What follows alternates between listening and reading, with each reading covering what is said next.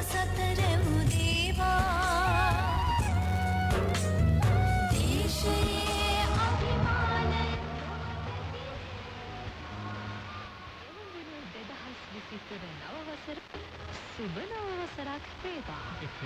91.7 FM 91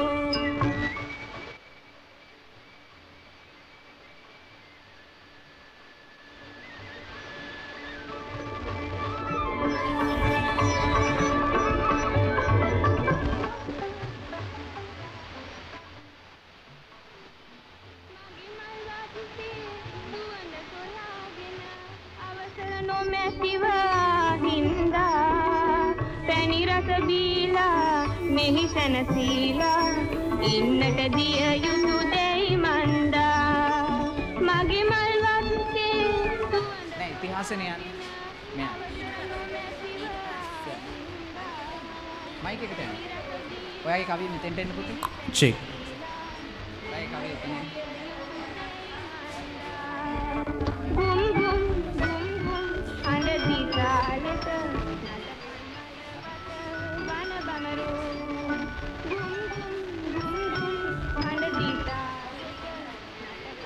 අප සූදානම් දිනුක මයික්‍රොෆෝනේ යොමු කරන්න කටයුතු කරන්න මේ ගීතෙන් අනතුරුව අප පුත්තලම ආනමඩුව තල්ගස්වැව විමලරත්න කුමාරගම විද්‍යාලයේ කනිෂ්ඨ විද්‍යාලයේ සිට අද ළමාපිටිය ගෙනට සූදානම්.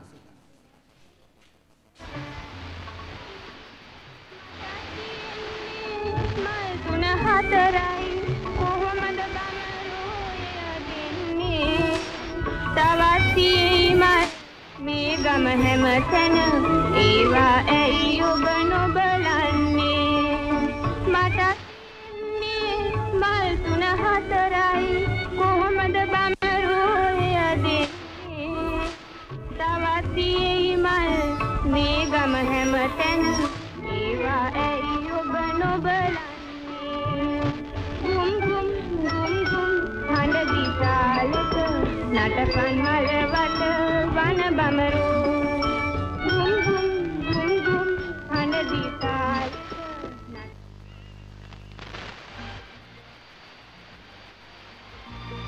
කෙමිදෙන්න වෙල්දිය සිපගන්න හමන මදන මේ හොඳම කාලය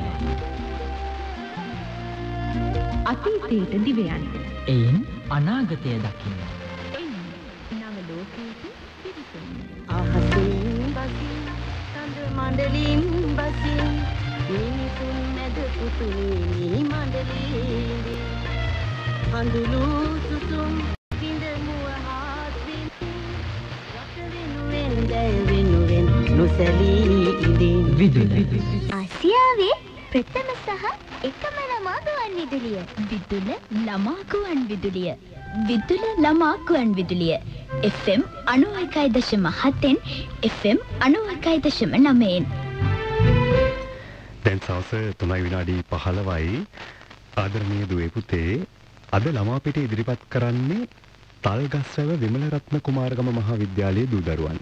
ඉතින් මේ වෙලාවේ විදුල ළමා ගුවන් විදුලියේ නිෂ්පාදන කණ්ඩායම සූදානම් වෙලා ඉන්නවා.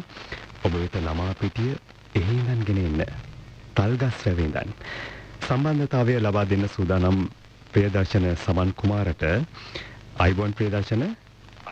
අයිබෝන් දිනුක බොහොම ස්තුතියි මේ ලස්සන හැන්දෑවක සිකුරාදා ළමාපිටිය ගෙනෙන්නට ශ්‍රී ලංකා ගුවන්විදුලි සංස්ථාවේ ස්වදේශීය සේවා විදුල ළමා ගුවන්විදුලියේ ඉඳලා අපිට ආරාධනා කළාට.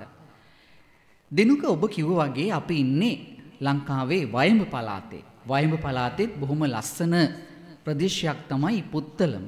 පුත්තලම මේ ප්‍රදේශයේ ආනමඩුව කියන ගම්මානෙට අපි ඇවිල්ලා ආනමඩුවෙන් තල්ගස්වැව කියන බොහොම ලස්සන බොහොම සොබාදාමේ අපූර්ව සිතුවිලි ජනිත කරන මේ ගමට ආපුහාම අපිට මේ ලස්සන පාසල විමලරත්න කුමාරගම මහතා සිහිපත් කරන්නට ආරම්භ කරපු පාසල අපිට හම්බ වෙනවා.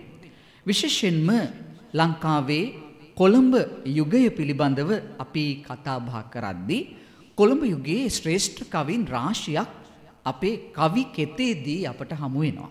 ඒ අතරින් විමලරත්න කුමාරගම මහත්මයා මේ ප්‍රදේශයේදී ආදායම් පාලක නිලධාරිවරයෙක් හැටියට කටයුතු කරද්දී එතුමාගේ ඒ උතුම් කවියේ ගුණ සුවඳ සහ උතුම් මිනිසත් භාවය සිහිපත් කරන්නට එතුමාට කෘතගුණ සලකන්නටයි මේ විද්‍යාලය ආරම්භ කරලා තිබෙන්නේ. වසර 100කට වැඩි ඉතිහාසයක් තියෙන පාසලක් හැටියට මේ පාසල අපිට හඳුන්වන්න පුළුවන්.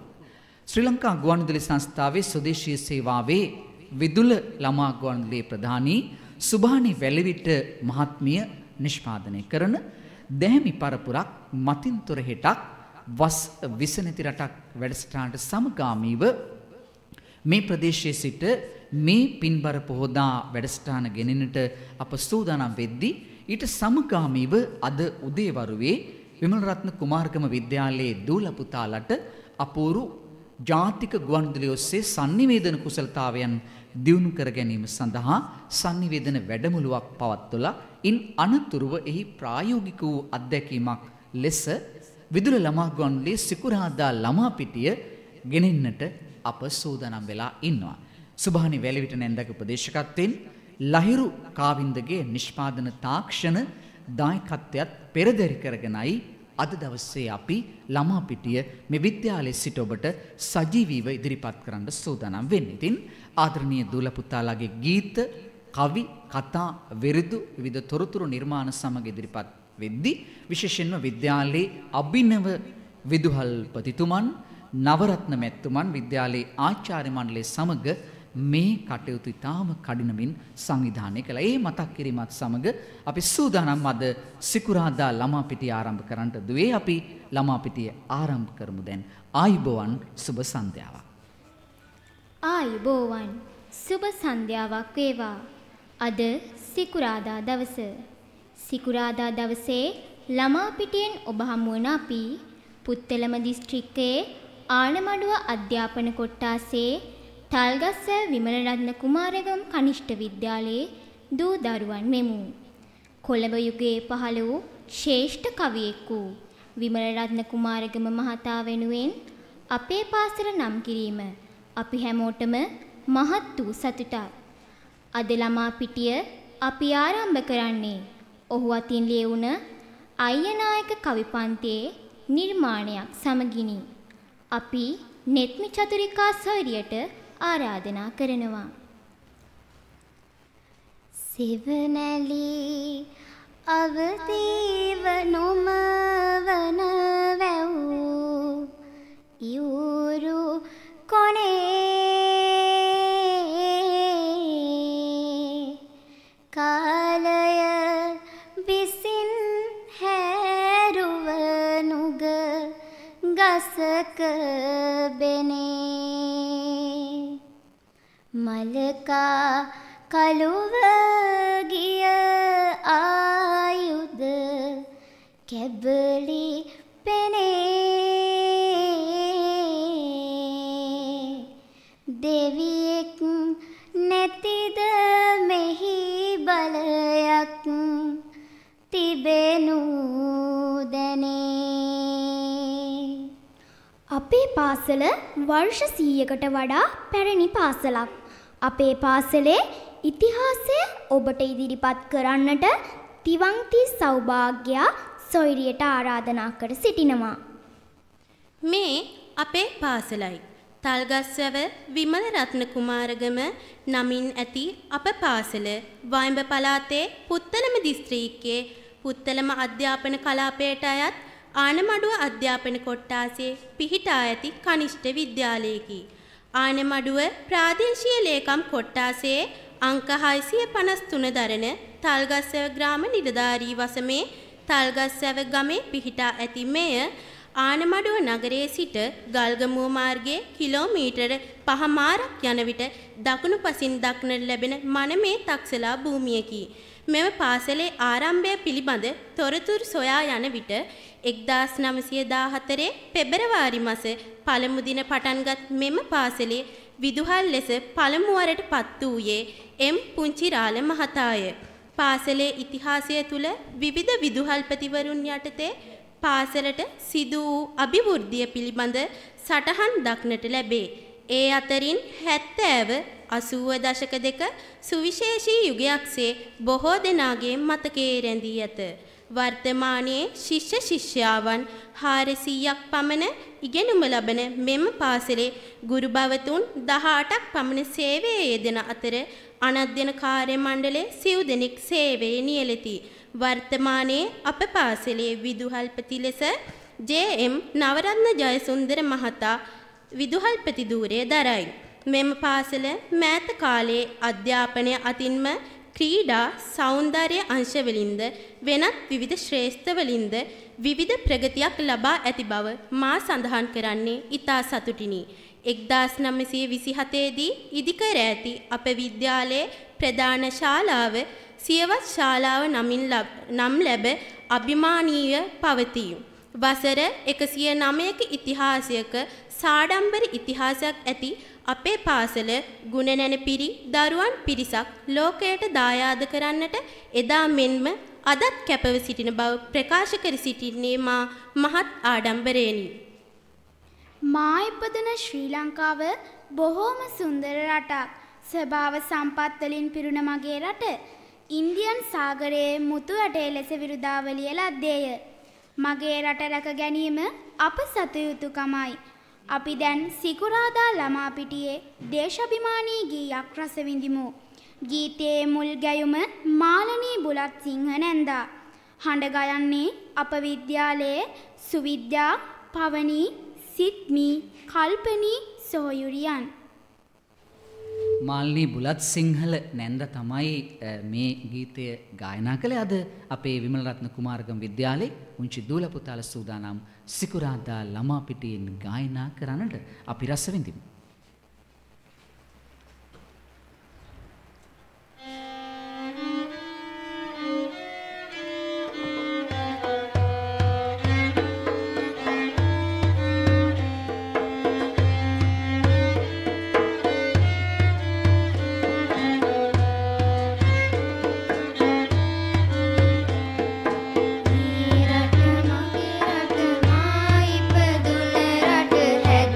වැඩෙන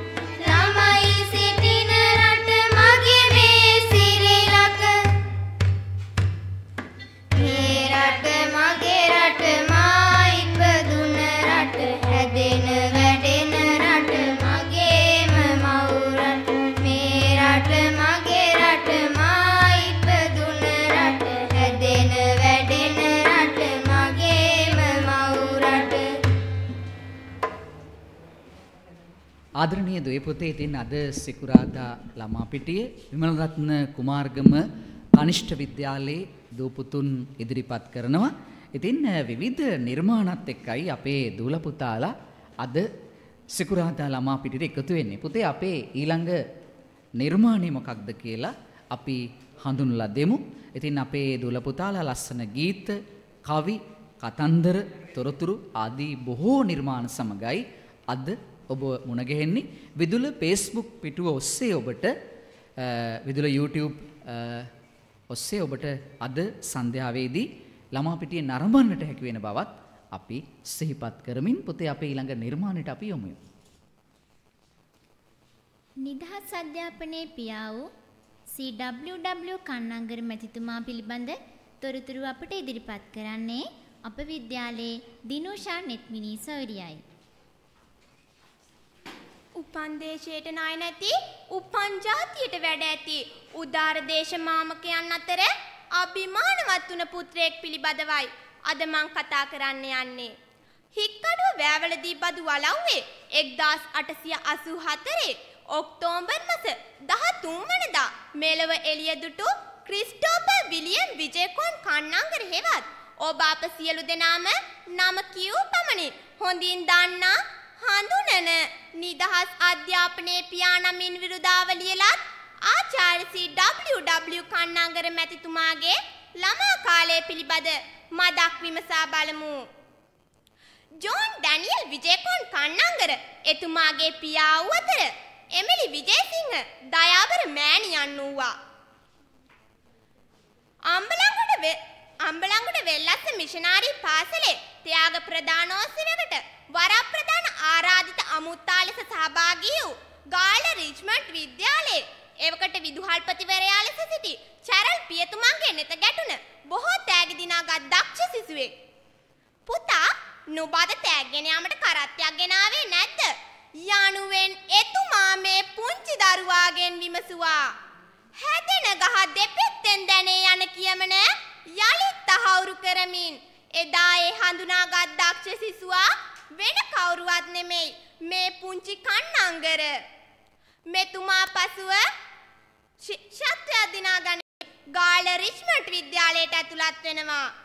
එහිදී ගුරු සිසු සැමගේ සිත් දිනාගත් අතර පසුව ගාල්ල රිච්මන්ඩ් විද්‍යාලයේම ගණිත ගුරුවරයා ලෙස එහි ආචාර්ය මණ්ඩලයට එකතු වුණා.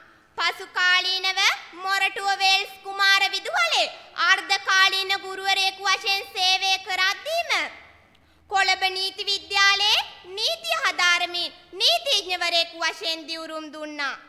මෙතනින් පසු ඇරෙන්නේ මෙතුමන්ගේ ජීවිතයේ ස්වර්ණමය යුගය.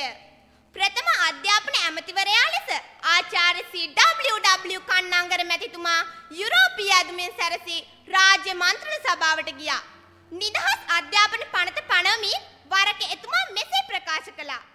මා නිදහස් අධ්‍යාපන පනත ඉදිරිපත් කළේ ලංකාවේ සියලුම ශිෂ්‍යයන්ට දුප්පත් පොහොසත් උසස් පහත් ભેදකමක් නැතිව නිදහසේ අධ්‍යාපනය හදාරන ලෙසයි. කන්නංගර මහත්තයා හින්දා අපිට වැඩකාරයෙක්වත් ගහක ගෙඩියක්වත් කඩා ගන්න මිනිස්සෙක් නැති වුණායයි ඒ කළ ඇතැම් ධනවත්තු කියා තිබෙනවා. නිදහස් අධ්‍යාපන පනත පනවමින් මධ්‍ය මහා විද්‍යාල ආරම්භ කරමින් 16 වසර ප්‍රථම අධ්‍යාපන ඇමතිවරයා ලෙස ආචාර්ය CWW කන්නංගර මැතිතුමා සිදු කළ සේවය මෙතකයි කියා නිම කළ නොහැකිය. ලංකාවේ ඉහළ තනතුරු දරමින් අභිමානවත් සේවයක් කළත් මිය යන මොහොතේ එතුමන්ට කියා අඩුම ගානේ ගෙයක් දොරක්වත් තිබුණේ නැහැ. 1869 සැප්තැම්බර් මාස 23 වනදා කොළඹ මහා රෝහලේ සාමාන්‍ය ඇඳක් උඩ මියගිය හිටපු අධ්‍යාපන ඇමති ආචාර්ය CWW කන්නංගර මැතිතුමාගේ සෙරෙප්පු දෙකත් උපැසියලත් කවුරුන් හෝ හොරකම් කර තිබුණා. ඉටු කොට තම යුතුයතුකම් ලැබුණොත් ලෝකෙන් ගැරහුම් ඉවසන්නට පුළුවන් නම් නුඹයි මගේ පුතා උතුම්. කොළඹ යුගයේ ශ්‍රේෂ්ඨ කවියෙකු විමලරත්න කුමාරගම මහතා අතින් ලියවුණු අය්‍යනායක කවි පන්තියෙහි එන කවි කිහිපයක් අපි දැන් රස විඳිමු. අද සිකුරාදා ළමා පිටියට ඉදිරිපත් කරන්නේ අප විද්‍යාලයේ අමේෂි ශෙහාරා සමග නෙත්මි චතුරිකා සොහොයුරියන්. සිවනැලි අවදි නොමවන වැව් යුරු කොනේ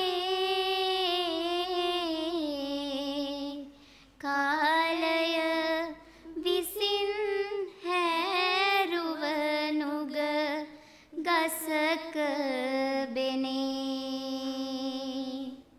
මලකා කළුව ගිය ආයුධ කැබලි පෙනේ දෙවියෙක් නැතිද මෙහි බලයක් තිබෙනු දැනේ බුදුගුරු සනිසිරුට හිමි හැම දවස් වල මේ සංහිඳේ එලියක් ඇත සවස් කල ලෙඩ දුක් වලින් මිදුමට බාරයක් කල හැම දෙන එතන රැස් වෙති ගම ගෙවල් වල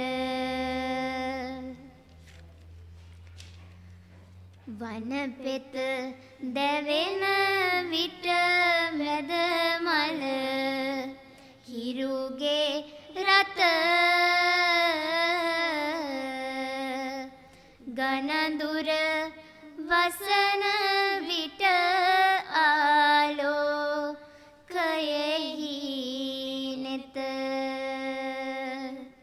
සඳරැස් ගලන විට තෙරපී සෙවන මත එක් දෙවියෙක් නොවේ දහක් එතන ඇත දෙවි දේවතාවුන් සැරිසරන මහා වනේ පවතින බලය ඇඟලොම් තුඩ කටද දැනේ මුලයෙන් තමා ලෝකයේ සුවය වෙන සුනේ මගේ ගැරහුමට නැත ඒ පිරිස යොමු උනේ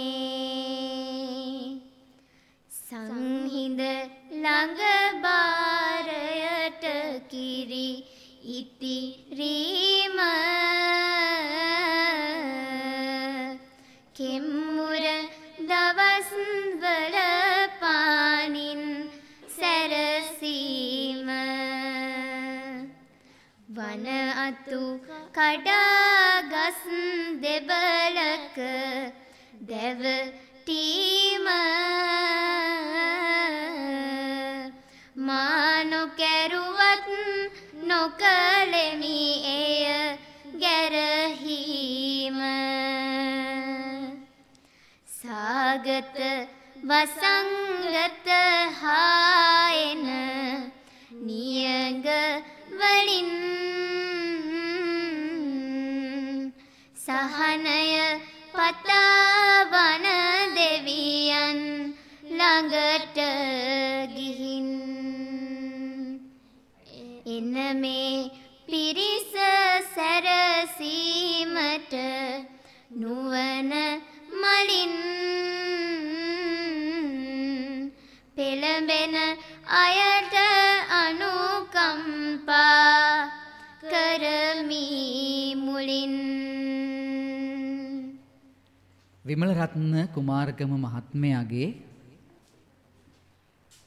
විමලරත්න කුමාරගම මහත්මයාගේ ඒ ලස්සන පැදිපෙළ ඇහෙනකොට අපිට හිතෙනවා එතුමා කොයිතරම් ලස්සනට මේ ප්‍රදේශය දුටුවද කියලා. මේ ප්‍රදේශයේ කොයිතරම් අපූර්ව ආකාරයෙන් එතුමා නිරීක්ෂණය කළාද කියලා අපිට හිතෙනවා.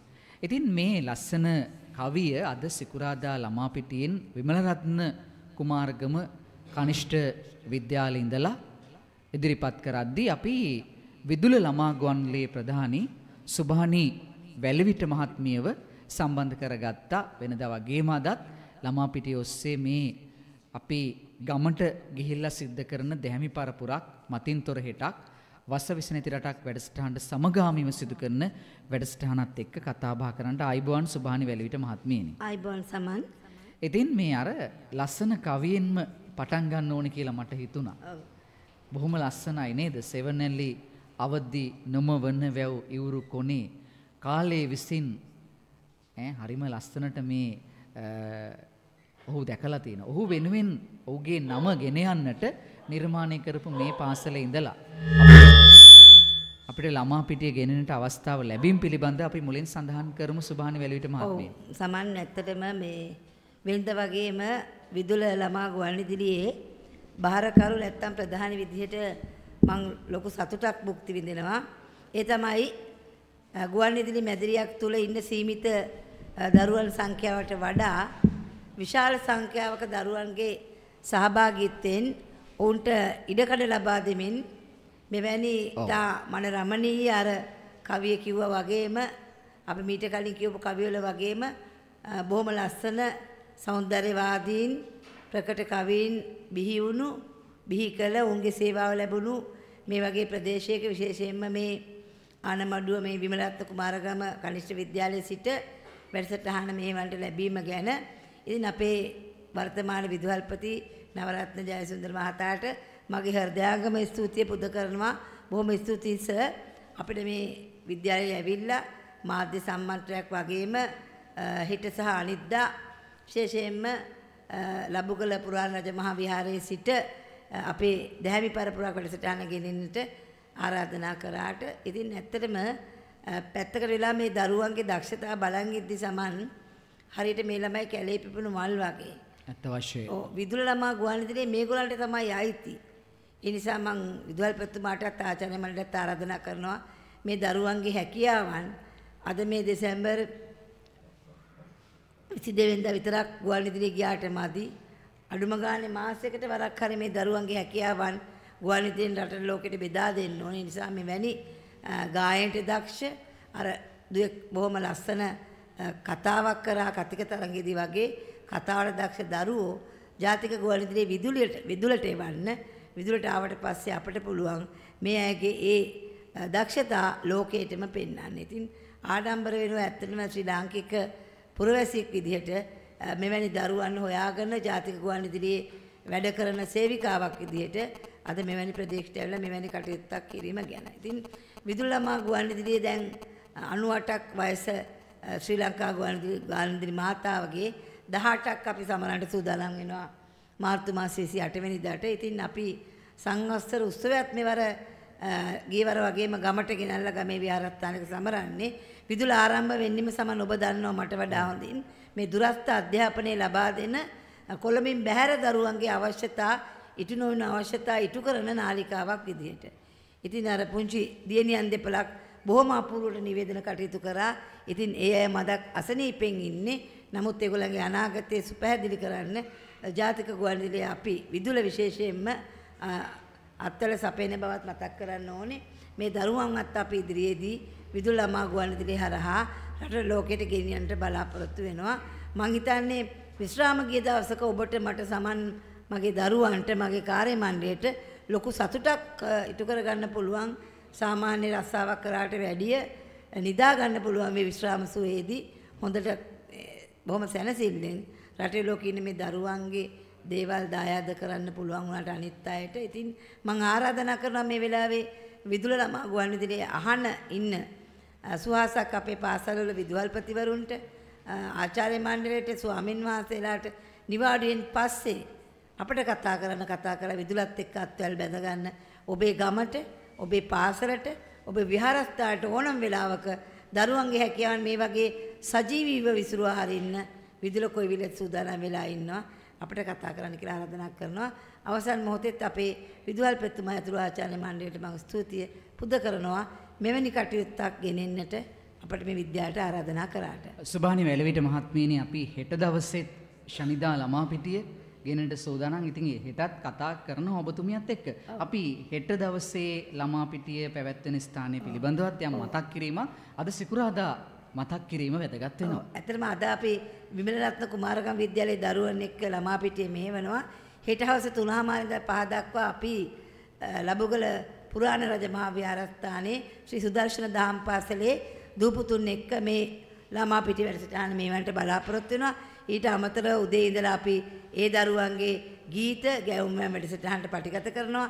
ඒ දරුවන්ගේ හැකියාවන් එක්ක බෝසත් ළමා ලපටියෝ තක්සලයි විරුදු සුලල් පටිගත කරන්න බලාපොරොත්තු වෙනවා. ඊට අමතරව අපේ විහාරාධිපති පූජ්‍යපාද නියෝජ්‍ය ලේකකාධිකාරී ආනමඩුව ප්‍රාදේශීය ශාස්ත්‍ර බල මණ්ඩලයේ අපේ සාරානන්ද නායක ස්වාමින් වහන්සේගේ සුමధుර ධර්ම දේශනාවකුත් හෙට රාත්‍රී 7ට අපි විහාරස්ථානයේ පටිගත කරන්න බලාපොරොත්තු වෙනවා. මේ සියලු වැඩසටහන් අපි හෙට ලබුගල පුරාණ රජ මහා විහාරස්ථානයේ සිට ගෙනෙන්න බලාපොරොත්තු වෙනවා. ඉතින් මේ ගෝණින් අපි අහන මේ විහාරස්ථානයේ අවට ඉන්න අපේ සියලුම දූපුතුළු දෙමාපියන්ට අපි ආරාධනා කරනවා. ඒ වගේම ගෝණින් අපි අහන ශ්‍රාවක ඔබට ආරාධනා කරනවා හෙටත් 3:30ට අපිත් එක්ක මේ වගේම අහන්නට, ඒ වගේම අපේ විදුල චිල්ඩ්‍රන්ස් රේඩියෝ YouTube නාලිකාවෙන් බලන්නට එකතු වෙන්න කියලා. දැන් අද වැඩසටහනත් තව පැයක් දෙකක් ඇතුළත අපි විදුල චිල්ඩ්‍රන්ස් YouTube නාලිකාවේ විසිරුවා හරින්න බලාපොරොත්තු වෙනවා. නැත්නම් අපි සජීව විකාශනය කරනවා. දැන් මේ ප්‍රදේශයේදී අපිට මං හිතන්නේ සංඥාවල පුංචි අඩුවක් තියෙනවා. ඒ හින්දායි සජීව විසිරුවා හරින්න නොලැබෙන්නේ. නමුත් අපි තව පැයක් දෙකක් ඇතුළත අපේ නව මාධ්‍ය කණ්ඩායම තාක්ෂණික අපේ දරුවෝ ටික ඉටු කරයි කියලා අපි බලාපොරොත්තු වෙනවා. ඔව්. ඉතින් බොහොම ස්තුතිවන්ත වෙනවා සුභානි වැලවිට මහත්මිය විදුල ළමා ගුවන්විදුලි ප්‍රධානී. අද අපි විමලරත්න කුමාරගම විද්‍යාලයේ ඉඳලා සුවිශේෂ පාසලක් මේ අඩු පහසුකම් තිබුණත් ඒ අය වෙනුවෙන් අපි මේ කළ කාර්යභාරයට එකතු වෙලා අදහස් ඉදිරිපත් කිරීම පිළිබඳව පුතේ අපේ ඊළඟ නිර්මාණය මොකක්ද කියලා අපි හඳුන්වලා දෙමු. අපි දැන් මව්කුණ ගීතයක් රස විඳිමු. මුල් ගැයුම සුජාතා අත්තනායක නැන්දා. අද ගීතය ගයන්නේ අප විද්‍යාලයේ ගංගුලි කිඳුරංගා අක්කා.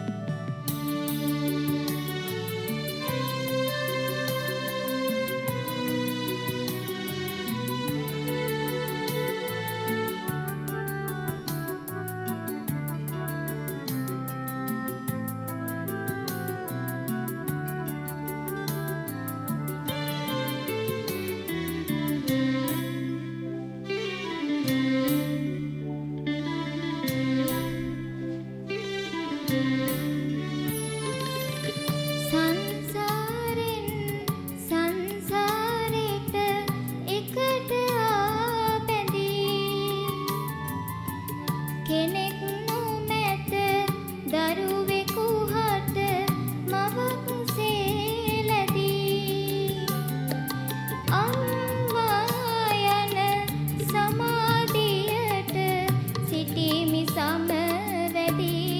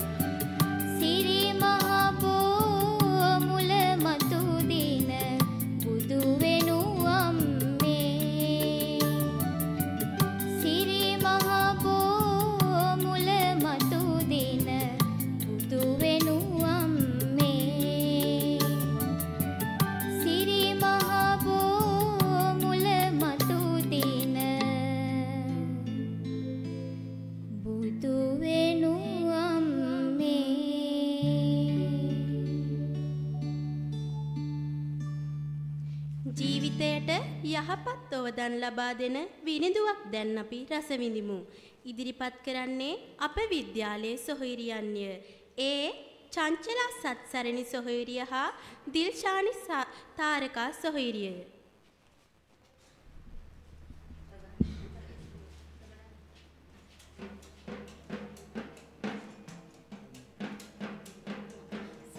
නොලගිරි හිසදිලි සිරිපාපියු මෙහියලි ඔපවත් දූ හිරු හිනැහෙයි රට කරමින් සැරසිලි සිලි සිලි නද නැගි නැගි කඳු අතරින් එබි එබි සිව්වන ගංගා දිවයයි කරමින් සිරිලක එලි සිංහරාජ වන පෙත නතුන් උයනේ සිරිගත ලොව අගනා සියලු ඉසුරු මේ වන දානේ ඇත අවුකන බුදු හිමියසේ කරුණා ගඟුලක් දිසේ කලා වැවෙන් රැලි නං වයි බුදු බණ දෙසනාලිසේ රන් පැතේ දලු මතින් නලියන අතැඟිලි වෙතින් රටට ඉසුරුගෙන එන්නේ පැසසුම් ලැබ හැම අතින් අලිය තුනගේ නද වැදී අහස් වලාවේරිදී කලට නියම වැසිවත්සයි වගුරවමින් දිය පොදී රටවට නිල් සයුරට එක් වීලා මුතු කැට අභිමානය කියයි ලොවට පින්බිමයයි මේ රට මේ සිරිලක් බිම මත උපන් අයට පින ඇත සුරකිමු අප මව් භූමිය සරසා බැති හදවත සුරකිමු අප මව් භූමිය සරසා බැති හදවත සුරකිමු අප මව් භූමිය සරසා බැති හදවත ආදරණීය දුවේ පුතේ විරුදු කලාව අපේ රටේ ජනතාව අතරට අරන් ගියේ වසර 98ක් පෙරෙන ශ්‍රී ලංකා ගුවන්විදුලි සංස්ථාව. ඉතින් අද ශ්‍රී ලංකා ගුවන්විදුලි සංස්ථාවේ වයස අවුරුදු 18ක් වෙන විදුල ළමා ගුවන්විදුලිය විමලරත්න කුමාරගම විද්‍යාලයේ ඉඳලා අද සිකුරාදා ළමාපිටිය හෙට ශනිදා ළමාපිටියත් අපි ඉදිරිපත් කරන්නට කටයුතු සූදානම් වෙද්දී විශේෂයෙන්ම අද උදෑසන උදේ වරුවේ මේ විද්‍යාලයේ ජාතික ගුවන්විදුලිය ඔස්සේ සුවිශේෂ වූ කාරණා පිළිබඳ sannivedana කුසලතාවයන් වැඩිදියුණු කිරීමේ සම්මන්ත්‍රණය අපි පවත්වනු ලැබුවා. මේ වැඩසටහන අහන අපේ විද්‍යාලවල විදුහල්පතිවරුන්ට ආචාර්ය මණ්ඩලවල මහත්ම මහත්මීන්ට හිතෙන්න පුළුවන් අපේ පාසලටත් මේ sannivedana සම්මන්ත්‍රණයක් ලබා ගන්නට ඉඩකඩ සලසනවා නම් හොඳයි කියලා. ඉතින් ඊට සමගාමීව විද්‍යාලයේ සිට අපි ළමාපිටියත් සජීවීව ඉදිරිපත් කරන්නට බලාපොරොත්තු වෙන ඔබ අපට කතා කරන්න. මේ අපේ දුරකථන අංකය 07179300721 මා නැවත සඳහන් කරන්නම් 07179300721 ඔස්සේ කතා කරලා ඔබේ පාසලෙත් අලුත් වර්ෂයේදී අලුත් වාරයේදී sannivedana සම්මන්ත්‍රණයක් සූදානම් කරගන්නට ඉඩකඩ සලසනවා. ඉතින් එකම දැහැමි පරපුරක් මතින් තොර හිටක් වස විස නැති රටක් වැඩසටහනත් ඔබේ විහාරස්ථානයේ සිට ඔබේ දහම් පාසලේ සිට පටිගත කොට විසුරුවා හරින්නට පින්බර පොහොදා විසුරුවා හරින්නට ඉඩකඩ සලසා දෙන්නට අප සූදානම්. ඒ සඳහා විහාරාධිශ්වර නායක මහිපාණන් වහන්සේගේ ලිපියකින් ඔබ අපට තොරතුරු දන්වන්න. මේ අපේ ලිපිනය විදුල ළමා ගුවන්විදුලිය ශ්‍රී ලංකා ගුවන්විදුලි සංස්ථාව නිදහස් චතුරස්‍රය කොළඹ 7. එවිට ඔබේ දහම් පාසලටත් අවස්ථාව සැලසෙනවා දැහැමි පරපුරක් මතින් තොර හිටක් වස විස නැති රටක් වැඩසටහන ඔස්සේ දහම් පාසලේ දූල පුතාලාගේ විවිධ දක්ෂතාවයන් ඉදිරිපත් කරන්නට සේම මත්ද්‍රව්‍ය නිවාරණය වෙනුවෙන් ඒ දහම් පාසල සිදු කරන කාර්යභාරය රට තුල sannivedanaya කරන්නට. එhmenan ඉතින් අපි මේ මොහොතේදී යලිත් යන්නට සූදානම් ශ්‍රී ලංකා ගුවන්විදුලි සංස්ථාවේ ස්වදේශීය සේවා විදුල ළමා ගුවන්විදුලියේ මැදිරියට දිනුක අපි ඔබට අවස්ථාව සලසනවා පැයි ප්‍රවෘත්ති ප්‍රකාශය සහ අනුග්‍රහක දැන්වීම් වලින් අනතුරුව යලිත් අපට මයික්‍රොෆෝනය යොමු කරන්නට කටයුතු කරන මෙන් ඉල්ලා සිටිමින් දිනුක ඔබට මයික්‍රොෆෝනය යලිත් අපි ලබා දෙනවා.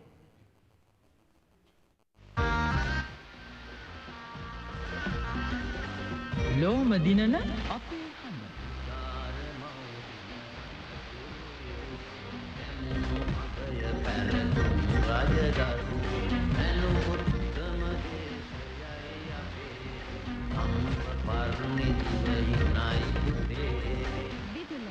ආසියාවේ ප්‍රථම සහ එකම ළමා ගුවන් විදුලිය විදුල ළමා ගුවන් විදුලිය විදුල ළමා ගුවන් විදුලිය FM 91.7 FM 91.9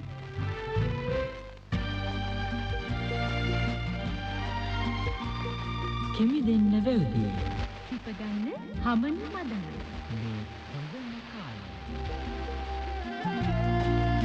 අතීතයට දිවයන් එයින් අනාගතය එන්නේ නව ලෝකයට පිවිසෙන්න අහසින් බසින් සඳ මණ්ඩලින් බසින් මිනිසුන් මැද පුතුනි මිහි මණ්ඩලීදී හඳුළු සුසුම් විඳ මුවහත් වෙමින් රට වෙනුවෙන් දැය වෙනුවෙන් නොසැලී ඉඳින් විදුල ආසියාවේ ප්‍රථම සහ එකම ළමා ගුවන් විදුලිය විදුල ළමා ගුවන් විදුලිය විදුල ළමා ගුවන් විදුලිය FM 91.7 FM 91.9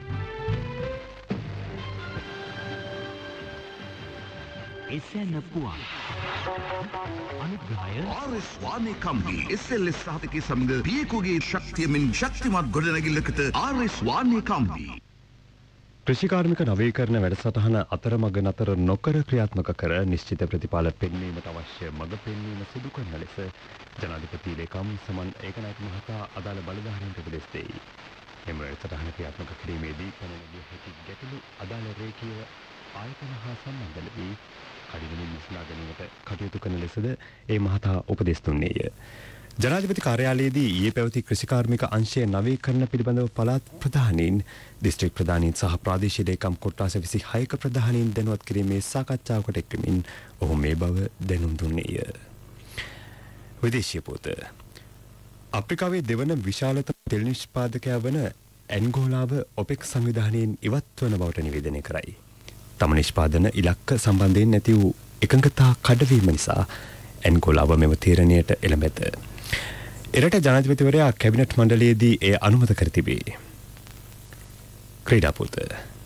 සංචාරක ඕස්ට්‍රේලියානු කාන්තා කණ්ඩායම සහ ඉන්දිය කාන්තා කණ්ඩායම අතර වන්කඩේ ක්‍රීඩාංගණයේ පැවැත්වෙන ටෙස්ට් ක්‍රිකට් තරගයේ දෙවන දිනය අදයි.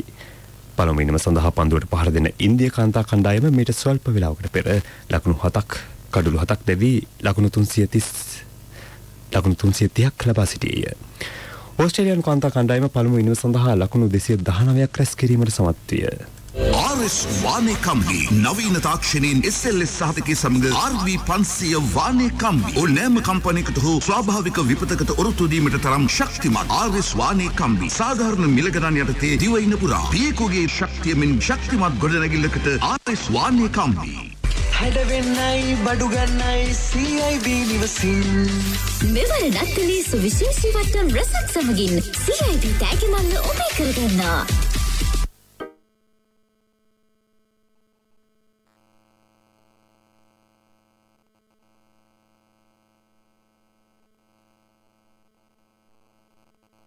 ඉන්ද සමට හෙළ ඔසු රැකවරණය සමගේ මුවේ සිනහනගේ discount හතර අපේ වාසිගෙනේ දෙසැම්බරේ මේ උත්සව සමයේ People's Credit Card වෙතින් තෝරාගත් ප්‍රමුඛ පෙළේ වෙළඳසල් සඳහා 75% දක්වා වට්ටම්. ඔබගේ මිලදී ගැනීම සඳහා පොලි රහිත වාරික වශයෙන් ගෙවීමේ පහසුකම්. ඔබත් අදම ළඟමැති මහජන බැංකුවෙන් People's Bank Credit Card පතක් ලබා ගන්න. කොන්දේසි අදාළ පූජා සදහම් වන්දනාව විහාරාධිකාරී පූජ්‍ය දලුත් කැටියේ බුද්ධ රක්කිත ස්වාමීන් වහන්සේ. උඳුවපුර පසළොස්වක පොහෝ දින පූජා සදහම් වන්දනා සීල භාවනා වැඩසටහන විසුරුවා හැරෙන්නේ නොගේගොඩ උඩහමුල්ල ශ්‍රී ජනරත්නාරාම විහාරස්ථානයේ සිටයි. පින්වත් ඔබ සියලු දෙනාටම මෙම වැඩසටහන සමග සම්බන්ධ වන මෙන් මෙත් සිතින් ආරාධනා කර සිටිනවා. විහාරාධිපති මහනුවර විසාවේ ප්‍රධාන සංඝනායක පූජ්‍ය තලවින්නේ ධම්මරක්කිත නාහිමිපාණන් වහන්සේගේ ජන්මදිනය නිමිත්තෙන් ආශිර්වාද ප්‍රාර්ථනාවෙන් සජීව විකාශය ජාතික ගුවන්විදුලි ස්වදේශී සේවය VOC card එක unstoppable. මුළු සීසන් එකම ෆැන්ටස්ටික් කරගන්න VOC cards එක ඇති වෙනකන් shopping කරන්න. 75ක් දක්වා වට්ටම් එක unstoppable fantastic offers with VOC cards. අපේ දුව ඊයේ පෙරේද ඉඳලා කන්න බෑ කියන පසෝදගම් හරියට හරි. ගත්ත ගමන් මුඳ පුළුවන් නේ. ඊ අපේ පොඩි දුවට අණු අමාරුවක් හැදලා දුන්න සිද්ධාලේ පසෝදගම්. අණු අමාරුව කොහෙන් ගියත් දන්නේ. ඌනේම බඩේ අමාරුවකට නොවර්ධින සහනය සිද්ධාලේප අසමෝදගම්. වෛරස් උනෙන් ආරක්ෂා වීමට සිරුරේ ප්‍රතිශක්තිය වැඩි කරගන්න 100% ස්වාභාවික සීනි හා රසායනික ද්‍රව්‍ය නැති සිද්ධාලේප ලක්තේ යාම දවසට දෙවරක් පානය කරන්න.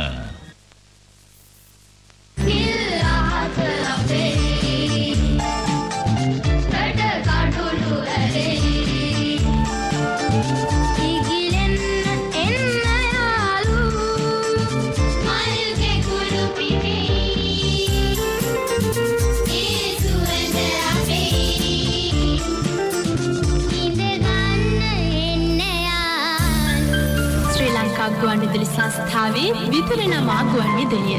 විදුල ආසියාවේ ප්‍රථම සහ එකම ළමා ගුවන්විදුලිය. විදුල ළමා ගුවන්විදුලිය. විදුල ළමා ගුවන්විදුලිය. FM 91.7 FM 91.9.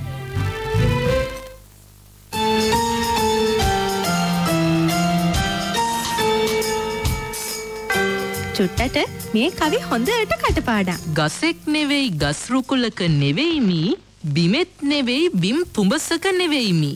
ගලෙක් නෙවෙයි ගල් සිදුරක නෙවෙයිමි, අපි දුටුවෙමු මී පිට මී තුනයිමි.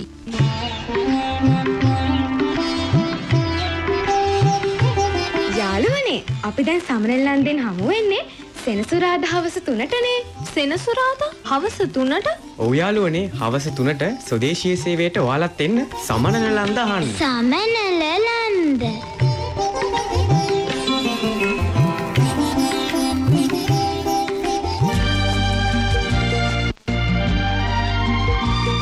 කිමි දෙන්න වැවදී. සිප ගන්න හමන මදනල. මේ හොඳම කාලය. අතීතයට දිව යන්න. එයින් අනාගතය දකින්න. එන්නේ නව ලෝකයට පිවිසෙන්න. අහසින් බසින් සඳ මණ්ඩලින් බසින් මිනිසුන් මැද පුතුනි මිනි මණ්ඩලීන්දී හඳුළු සුසුම් විඳ මුවහත් වෙමින් රට වෙනුවෙන් දැය වෙනුවෙන් නොසැලී ඉඳින්. විදුල ආසියාවේ ප්‍රථම සහ එකම ළමා ගුවන්විදුලිය. විදුල ළමා ගුවන්විදුලිය. විදුල ළමා ගුවන්විදුලිය. FM 91.7 FM 91.9. සවස් 4යි විනාඩි 2යි දැන් අද ළමාපිටිය ඉදිරිපත් කළේ තල්ගස්ස විමලරත්න කුමාරගම මහාවිද්‍යාලයේ දූ දරුවන්. ඉතින් නැවතත් අවස්ථාව ලබා දෙන්න සූදානම් ප්‍රියදර්ශන සමන් කුමාර, නැවතත් අවස්ථාව ඔබට. ඔව් දිනුක බොහොම ස්තුතියි. අපි නැවතත් විමලරත්න කුමාරගම කනිෂ්ඨ විද්‍යාලයේ සිට ළමාපිටියේ දෙවෙනි භාගය සිකුරාදා දවසේ ගෙනෙන්නට සූදානම් වෙනවා. විදුල ළමා ගුවන්විදුලියේ ප්‍රධානී සුභානි වැලිවිට නැන්දක ප්‍රදේශකත්වයක් පෙරදරි කරගෙන අපි ළමාපිටියේ අද මේ විදිහට ගෙනෙද්දී විශේෂයෙන්ම මේ අත්දැකීම බෙදා හදා ගන්නට අපේ පාසලට අපේ ආදරණීය දෙමව්පියෝ එක්කම ප්‍රදේශයේ බොහෝ දෙනා මේ විද්‍යාලීය ශාලාවට එක්රොක් වීම බොහොම සතුටක්. ජාතික ගුවන්විදුලිය ප්‍රථම වතාවට තමයි මේ විද්‍යාලයට ගොඩ වැදුනේ. ඉතින් මේ අත්දැකීම වුන්ට සුවිශේෂ අත්දැකීමක් බවට පත් වෙනවා. පුතේ අපේ ඊළඟ නිර්මාණය මොකක්ද කියලා අපි මතක් කරමු දැන්. පියාගේ උතුම් ගුණ අපි දැන් ගීයකින් රස විඳිමු. මුල් ගායනය කරුණාරත්න දියුල්ගනේ. අද ගයන්නේ අප විද්‍යාලයේ ප්‍රමෝද් නිත්සයිර සොයිරා.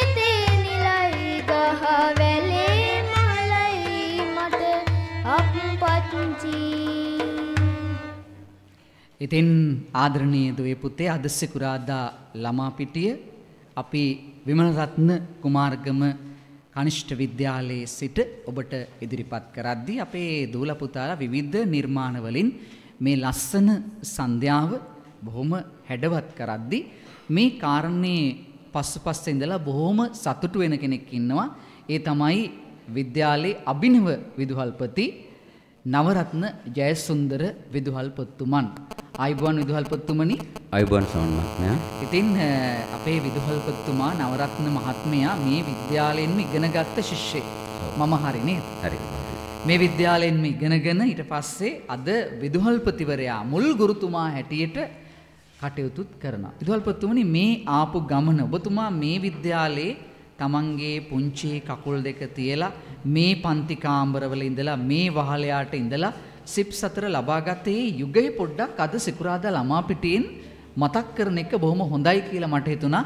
දරුවන්ටත් අනිත් අයටත් යම් පණිවිඩයක් ඒ තුල ගැබ්වෙන නිසා. ඔව් බොහොම ස්තුතියි මේ අවස්ථාව ලබා දීම පිළිබඳව. ඔබතුමා කිව්වා වගේම මට මගේ පාසල් ජීවිතය පිළිබඳව තියෙන්නේ සොඳුරු නමුත් තරමක් කනගාටුදායක අත්දැකීම්. විශේෂයෙන්ම 70-80 දශකයේ ශිෂ්‍යයෙක් විදිහට මට මේ පාසලේ ඉගෙනුම ලබන්නට ලැබුණේ. ඒ කාලය අපේ පාසල් වලට ඒ තරම් පහසුකම් තිබුණ, ඒ තරම් සොඳුරු අත්දැකීම් ලබා ගන්නට ඉඩකඩ තිබුණ කාලයක් නෙමෙයි. මට මතකයි බොහෝ කාලවල අපේ පාසලේ ඉංග්‍රීසි, විද්‍යාව, ගණිතය, ඒ වගේම සෞන්දර්ය විෂයන් සඳහා ගුරු බවතුන් හිටියේ නෑ අපට. හිටපු ගුරුතුමන්ලා Tamanට පුළුවන් හැම විෂයක්ම ඉගෙනුවා. ඒ වගේම ක්‍රීඩා සහ වෙනත් දේවල් වලට එතුමන්ලා තිබිච්ච දැනුම නිර්ලෝභීව බෙදා දුන්නා. නමුත් පහසුකම් වලින් ඊටම දුෂ්කර කාලයක් තමයි මට ශිෂ්‍යයෙක් විදිහට මේ පාසලේ ඉගෙන ගන්න ලැබුණු කාලය. ඔව්. දැන් විමලරත්න කුමාරගම කිවිඳුන් වෙනුවෙනුත් ඔබතුමාලා මේ ප්‍රාදේශීය මට්ටමින් යම් වැඩපිළිවෙලක් හැකි ඉඩ කඩ ලැබෙන විට සිද්ධ කරලා තියෙනවා. මොකද අපි අද දවසේ එතුමාගේ නම සිහිපත් කරන්නේ එතුමාගේ නම මේ විද්‍යාලයට ලැබීමත් එතුමාට කළ ගෞරවයක්නේ. අර ලස්සනට ඒ කවි ඇහෙනකොට අපේ දරුවන්ට කවි කලාව ගැන යම් පණිවිඩයක් ලැබෙනවා. අපේ සිහල බස් එතුමා හසුරුවපු විදිහ ගැනත් අපිට යම් අදහසක් හිතට එනවා. ඉතින් මේ එතුමා වෙනුවෙන් මේ විද්‍යාලය තුල ප්‍රදේශය තුල කරපු කාර්ය පිළිබඳවත් අද දවසේ සිකුරාදා ළමාපිටියෙන් විදුහල්පතිතුමනි නවරත්න මැතිතුමනි මතක් කිරීම මම හිතනවා යුතුයකමක් කියලා. ඔව් ඒක ඊටම හොඳ අදහසක්. විමලරත්න කුමාරගම කියන්නේ කොළඹ යුගයේ පසු පරපුර නියෝජනය කරන කවියෙක්. එතුමා ආනමඩුවට ප්‍රවේශ වෙන්නේ එතුමාගේ රැකියාවට ප්‍රාදේශීය ආදායම් පාලක නිලධාරී. ඒ කාලේ භාෂාවෙන් නම් ඩිආරෝ මහත්තයා. දැන් නම් ප්‍රාදේශීය ලේකම්වරයා විදිහට තමයි එතුමාගේ පදවිය හඳුන්වන්නට පුළුවන් වෙන්නේ. ඒතර එතුමන් තමන්ගේ රැකියාව ඒ වෘත්තීය වගකීමට වඩා අද දක්වා අපේ මිනිසුන්ගේ ජීවිතවල රැඳිලා ඉන්නේ. අපේ මිනිසුන්ගේ මුවේ රැඳිලා ඉන්නේ ඇත්තටම කවියෙක් වුණු නිසා. ඔව්. එතුමාගේ කවි කලාව ටිකක් සුවිශේෂී. මම හිතන්නේ විදග්ධ කවීන්ගේ ඇගීමට ලොකුවට පාත්‍ර නොවෙච්ච කවියෙක් තමයි සමන් මහත්මයා, අපේ කුමාරගම මහත්මයා. නමුත් එතුමාගේ කවි වලට මිනිස්සු ආදරේ. ඒකට හේතුව තමයි මේ ප්‍රදේශයේ මිනිසුන්ගේ ජීවිතවල සැබෑව හඳුනාගෙන ඒ මිනිසුන්ගේ ජීවිත ඇතුලේ තිබිච්ච හෘද ස්පන්දනය, ඒ කම්පනය හඳුනාගත්ත අපූර්ව කවියෙක් විදිහට තමයි මම එතුමා දකින්නේ. එතුමන් මේ ප්‍රදේශයේ සැරිසරලත් වෙනවා බොහෝ තැන්වල. මම මතක් කළ යුතුයි එතුමාගේ අත්දැකීම් බොහොමයක් ලබාගත් ප්‍රදේශයක තමයි අපි අද මේ ඉන්න අපේ ආදරණීය පාසල පිහිටලා තිබෙන්නේ. ඔව්. දැන් ඒ ප්‍රදේශයක ඉපදිලා ඔබතුමාලා විදුහල්පති තත්ත්වයටපත් වෙලා දැන් විදුල ළමා ගුවන්විදුලියත් එක්ක අත්වැල් බැඳ ගන්නවා. විශේෂයෙන්ම පාසලේ සම්මන්ත්‍රණය පවත්වලා අද සිකුරාදා ළමාපිටිය සජීවීව ඉදිරිපත් කරනවා. හෙට ආසන්නම විහාරස්ථානයේ නේද? අපේ ඒ විහාරස්ථානයේ ඉඳලා ලබුගල රජමහා විහාරස්ථානයේ ඉඳලා බෝසත් ළමා ලපටියෝ එක්කම තක්සලාවෙන් විරුදුසුරල් දැහැමි පරපුරක් මතින්තොර හෙටක් එක්කම විදුල ගැයුම් මෙවුම් ආදී වැඩසටහන් රාශියකුත් මේ පටිගත කරන්නට ධර්මදේශනාවක් ආදී කටයුතු පටිගත කරන්නට කටයුතු සංවිධානයේදී මේ සම්බන්ධතාවය පිළිබඳවත් අපි යමක් සඳහන් කරමු. මොකද මේම සඳහන් කරන්නේ මේ අහන තවත් කෙනෙකුට හිතෙන්න පුළුවන් අපේ ගමටත් මෙවැනි වැඩසටහනක් ගැනීමේ වටිනාකම. ඒ ගැනත් අපේ නවරත්න විදුහල්පතිතුමනි අපි යමක් සඳහන් කරමු. ඔව් ඒකත් විශේෂයෙන්ම කතා කළ යුතු දෙයක් තමයි සමන් මහත්මයා. පළමුකොටම මම ස්තුතිවන්ත වෙනවා අපේ ජාතික ගුවන්විදුලියට. ජාතික ගුවන්විදුලිය තමයි ජාතියට අවශ්‍ය මිනිසුන් නිර්මාණය කළේ. එක පැත්තකින් අපේ තාමත්ම වටිනා ගායිකාවන් නිවේදිකාවන් හදන්නට මහගෙදර උනේ තෝතැන්න උනේ ජාතික ගුවන්විදුලිය. මට මතකයි මම සාමාන්‍ය පෙළ ශිෂ්‍යෙක් ඉන්න කාලේ මට ලොකු ආසාවක් තිබුණා ගුවන් විදුලියේ මගේ හඬ ඇහෙනවා දකින්න. අහන්න.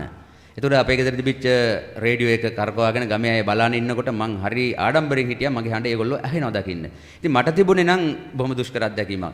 රජරට සේවයේ සින්දුවක් කියන්න යනකොට අපි දවස් දෙකක් ගත කරන්න වෙනවා මගතොට ගෙවාගෙන යන්න.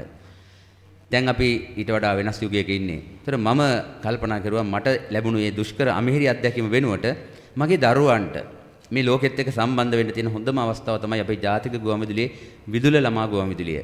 දරුවන්ගේ හඬ නිරන්තරයෙන් ලෝකෙට ගෙනියන්නට ඕන වෙනවා. ඔවුන් ගාව තිබෙන හැකියාවල් ලෝකෙට කියන්නට ඕන වෙනවා. ඒතර මේ දරුවන්ට මේ මාවත විවර කිරීම මට ලැබිච්ච ලොකු භාග්යයක්. මගේ හිතේ තිබිච්ච හීනයක් මේ දරුවන් ලෝකෙට හඳුන්වා දෙන එක. ඒ නිසා අද දවසේ මම ස්තුතිවන්ත වෙන්නේ නැවතත් අපේ ජාතික ගුවන් විදුලිය අපේ සුබානි වැලිවිට අපේ හිතවත් නිවේදිකාව ජ්‍යෙෂ්ඨ මාධ්‍යවේදිනිය ඒ වගේම අපේ සමන් මහත්මයා ඇතුළු මේ පිරිසට මේ දරුවන්ගේ හඬ ලෝකෙට ගෙනියන්නට ඔබ ලබා දුන්නු අවස්ථාව පිළිබඳව මම හිතන්නේ මම සතුටු වෙනවා මගේ දරුවන්ගේ හැකියාවල් එක්වරන්ට ලැබීම. ඒ වගේම මම පහුගිය කාලේ අතිශයින් දුෂ්කර ඉංගිනිමිටිය මහාවිද්‍යාලයේ කරන්න ලැබුණේ. ඒ වෙලාවෙත් මගේ හිතේ ඒ දරුවන් වෙනුනොත් මෙවැනි වැඩසටහනක් කරගැනීමේ අවශ්‍යතාවය තිබුණා. නමුත් ඒ අවස්ථාව මගේ හැරුණත් වර්තමානයේ අපේ පුත්තලම අධ්‍යාපන කලාපයේ අපේ අධ්‍යාපන අධ්‍යක්ෂතුමන් අර්ජුන අබේසිංහ මැතිතුමන් ඒ වගේම ආනමඩුව අධ්‍යාපන කොට්ටාසේ අපේ අධ්‍යක්ෂතුමිය චන්ද්‍රිකා මැතිණිය පූර්ණ ආශිර්වාදය ලබා දුන්නා මට මේ කටයුත්ත මගේ දරුවන් වෙනුවෙන් කරන්නට. ඒ නිසා මම උත්සාහ කරපු කාර්යය ඊටම සතුටින් කරනවා කියලා මම දකිනවා. ඔබ අපේ දරුවන්ට ලෝකේ විවර කරා කියලා මම හිතනවා. ඔව්. ඉතින් අපි බොහොම ස්තුතිවන්ත වෙනවා අපේ විදුහල්පතිතුමන් විශේෂයෙන්ම නවරත්න ජයසුන්දර විදුහල්පතිතුමන්ට අභිනව විදුහල්පතිතුමන් මේකෙම ඉගෙන ගත්ත ශිෂ්‍යෙක්. තවත් බොහෝ කාලයක් මේ විද්‍යාලයේ විමලරත්න කුමාරගම මැතිතුමාගේ නමත් පෙරට කරගෙන මේ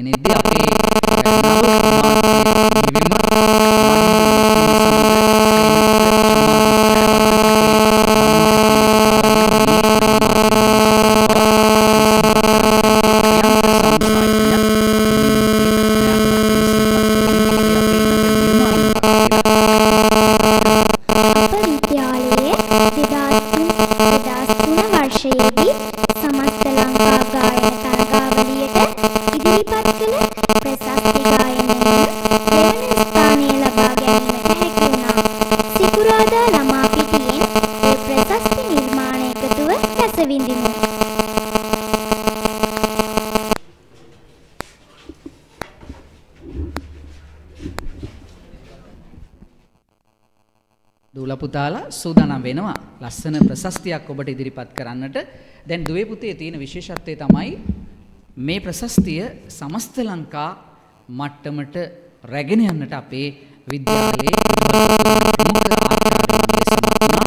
ඒ නිසා ඒ සමස්ත ලංකා ජයග්‍රහණය මේ ප්‍රශස්තියට ලබා දෙන්නට ඉඩකඩ සැලසෙනවා. නම් අපි සිකුරාදා ළමා මේ ලස්සන ප්‍රශස්තිය රස විඳිමු ආදරණීය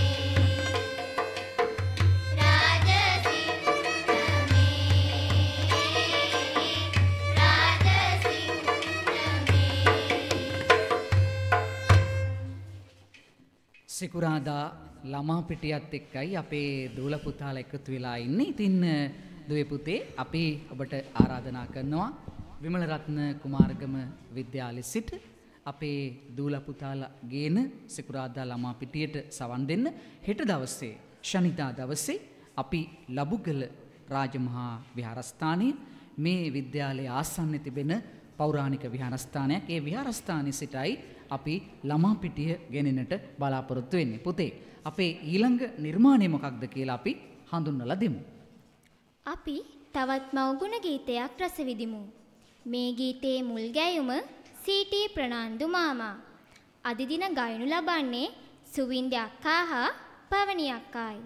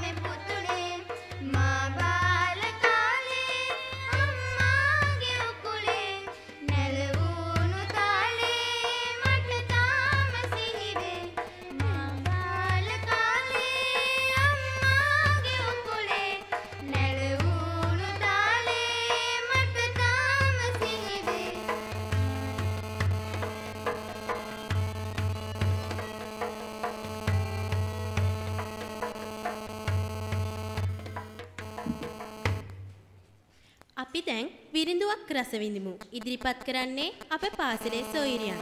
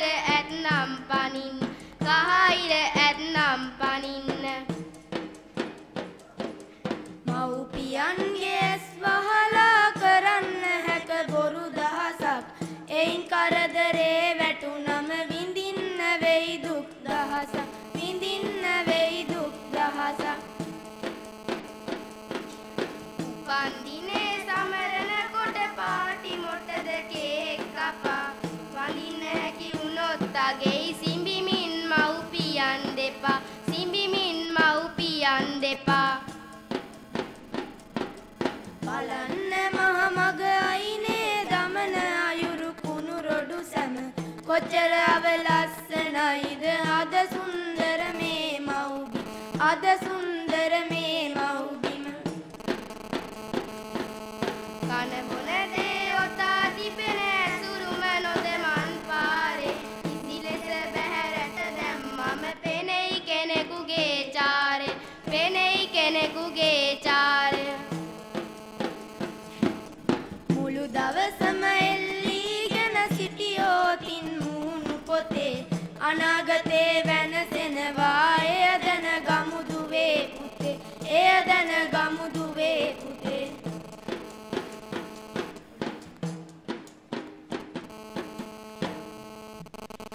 ඉතින් දුවේ පුතේ අද සිකුරාදා ළමාපිටිය ඉදිරිපත් කරද්දී අපි මේ තවත් විශේෂ කාරණයකට යමු වෙනවා. ඒ විශේෂ කාරණේ තමයි අද අපේ ළමාපිටිය ගෙනෙද්දී අපිට නිෂ්පාදන තාක්ෂණ දායකත්වය ලබා දෙන්නේ අපේ ළමාපිටියේම ඉඳලා අද ජාතික ගුවන්විදුලියත් එක්ක එකතු වෙච්ච ලහිරු කාවින්ද පුතා. නව මාධ්‍ය මෙහෙවීම සිද්ධ කරනවා නවින්දු නෙත්මින සමග සේමිත චමාදිත් ජයවර්ධන පුතා. දැන් සේමිත පුතා අපේ වෙනදා නම් විදුල ළමා ගුවන්විදුලියේ මැදිරියේ ඉඳලා තමයි ළමාපිටියේ ඉදිරිපත් කිරීම වගේම නව මාධ්‍ය මෙහෙවීම සිද්ධ කරන්නේ. ආයිබෝන් පුතේ. ආයිබෝන් මාමේ. දැන් පුතා අද මේ විමලරත්න කුමාරගම විද්‍යාලයට ඇවිල්ලා අයියලා අක්කලා නංගිලා මල්ලිලත් එක්ක මේ ළමාපිටියේ නව මාධ්‍ය මෙහෙයුම සිද්ධ කිරීම පිළිබඳව හිතද්දි දැන් පුතාට මොන වගේ හැඟීමක්ද අදහසක්ද හිතට එන්නේ පුතේ මේ වැඩේ ගැන? ඇත්තටම මම මේක මගේ පළමුවෙනි අත්දැකීම මේ වගේ දෙයකට සහභාගී වුණ එක. ඉතින් ඒ ගැන මට මාරම සතුටක් දැනෙනවා. ඒක මගේ ජීවිතේ ලැබපු පළමුවෙනි අත්දැකීමක් වගේ. දැන් සේමික පුතේ මේ දැන් පුතා අද මේ බාහිර වැඩසටහනකනේ මේ නවමාධ්‍ය මෙහෙම සිද්ධ කළේ. දැන් පුතාට මොන වගේ සිතුවිල්ලක්ද ජනිත උනේ? තවත් මේක ඉගෙන ගන්න ඕනි. එහෙම නැත්නම් දැන් මැදිරියේ නම් පුතාට ඒ පුරුද්ද තිබුණා. දැන් සුභානි වැලවිට නැන්දා ඇයි මේ වැඩේට සේමිත පුතාව පෙරටු කරගත්තේ එකතු කරගත්තේ? මගේ අඩුපාඩු තව අඳුරගෙන ඒවා වැඩි දියුණු කරගෙන හොඳින් මෙම ශාස්ත්‍රයෙන් ඉදිරියට යන්න පුළුවන් වෙන තමයි. අඩුපාඩු වලටත් වඩා පුතේ අපි පාවිච්චි කරමු මේ වැඩසටහන තුල නැත්තම් මේ එළියේ කරන වැඩසටහන වල තවත් අත්දැකීම් ගන්න නේද? ඉතින් පුංචි පුතාගේ ඉස්කෝලේත් අපි මතක් කරමුනේ. කිරිල්ල වල ජාතික පාසල. දැන් කීවෙනි පන්තිද ඉගෙන ගන්න? 8 වන ශ්‍රේණිය. දැන් ළමාපිටියට එකතු වෙලා කොච්චර කාලයක් වෙනවද? මාස නෙමෙයි අවුරුද්දක් විතර වෙනවා. අවුරුද්දක් විතර. දැන් පුතාට පණිවිඩයක් දෙන්න පුළුවන් ළමාපිටිය අහන මෙතන ඉන්න අයියලා අක්කලා නංගිලා මල්ලිලටත් මොන වගේ පණිවිඩයක්ද පුතා දෙන්නේ ඒ අයට ළමාපිටිය පිළිබඳව? ඇත්තටම ළමාපිටිය කියන්නේ ළමයින්ට හම්බුන ලොකුම දායාදයක්. ලොකුම අවස්ථාවක් ඒක. ඉතින් මට මාර්ම සතුටුයි මට ඒකට සම්බන්ධ වෙන්න පුළුවන් වුණ ගැන. ඉතින් අප රේඩියෝ ගුවන්විදුලි ඔස්සේ අසන්නට පුළුවන්. ඉතින් මට කියන්න තියෙන්නේ විදුල ළමා ගුවන්විදුලිය හැම දෙනාම සතුටින් නරඹන්න කියලා. ඔව් අහන්න නරඹන්න නේද? පුතාට ඒ අදහස තමයි හිතේ ඇති වුණේ මේ වෙලාවේ. ඉතින් අපි පුතාට බොහොම සුබපතනවා ස්තුතිවන්ත වෙනවා පුතාගේ මේ පුංචි දක්ෂතාවයන් දියුණු කරන්නට විදුල ළමා ගුවන්විදුලියත් එක්ක අත්වැල් බැඳගෙන හැබැයි පාසලේ අධ්‍යාපන කටයුතුත් හොඳින් කරන ගමන් තමයි විදුල ළමා ගුවන්විදුලිය මේ කටයුතු වලට එකතු වෙන්න ඕනේ. අපේ සේමික චමාදිත් ජයවර්ධන පුතාට අපේ ස්තුතිය පුද කරමින් පුතේ අපි අපේ අද දවසේ ළමාපිටියේ ඊළඟ නිර්මාණය අපි ඉදිරිපත් කරමු. හර්ෂණ දිසානායක මහතා විසින් ගායනා කරනු ලබන පාන්දරින් ඉස්කෝලේ ගීතය අද දින ගායනා කරනු ලබන්නේ අප පාසලේ නෙත්මි චතුරිකා අක්කායි. පාන්දරින් ඉස්කෝලට ටැන්ටු කරත්තෙන් තොප්පි ගොනා ඉස්සරහින් මම් පිටිපස්සෙන් හනි හනිකට නුඹ යනකොට හනි හනිකට නුඹ යනකොට පාර කියන්නේ තෝනෙන් පාර කියන්නේ කෙවිටෙන් පාන්දරින් ඉස්කෝලට ටැන්ටු කරත්තෙන් තොප්පි ගොනා ඉස්සරහින් මම් පිටිපස්සෙන් හනි හනිකට නුඹ යනකොට හනි හනිකට නුඹ යනකොට පාර කියන්නේ තෝනෙන් පාර කියන්නේ කෙවිටෙන් පුංචි කාලේ නුඹට බොන්න එරිච්ච කිරි බිව්වලුම වත්ත පහල නුඹේ පිණු දැක්කම හින හුණාලුම ලාඩන් නැති නුඹේ පාකුර ගල් කන්දේ දිරි දෙන තරම් නුඹේ කඳුළු මට කියද්දි නුඹට හොරෙන් අඬනවා මං පාර කියන්නේ තෝනෙන් පාර කියන්නේ කෙවිටෙන් පාන්දරින් ඉස්කෝලට ටැන්ටු කරත්තෙන් තොප්පි ගොනා ඉස්සරහින් මම් පිටිපස්සෙන් හනි හනිකට නුඹ යනකොට හනි හනිකට නුඹ යනකොට පාර කියන්නේ තෝනෙන් පාර කියන්නේ කෙවිටෙන් ඉස්කෝලෙන් ශිල්ප අරන් මල් ලොකු මිනිහෙක් වෙන්න පිව්ව කිරට ඇද්ද බරට කළ ගුණ මම සලකන්න බැරි බර දෙන මේ වියගහ නුඹේ කරෙන් ගලවන්න උජාරුවට දුව පනින් ගෙජ්ජි වැලක් පලදන්නම් පාර කියන්නේ තෝනෙන් පාර කියන්නේ කෙවිටෙන් පාන්දරින් ඉස්කෝලට ටැන්ටු කරත්තෙන් තොප්පි ගොනා ඉස්සරහින් මම් පිටිපස්සෙන් හනි හනිකට නුඹ යනකොට හනි හනිකට නුඹ යනකොට පාර කියන්නේ තෝනෙන් පාර කියන්නේ කෙවිටෙන් පාර කියන්නේ තෝනෙන් පාර කියන්නේ කෙවිටෙන්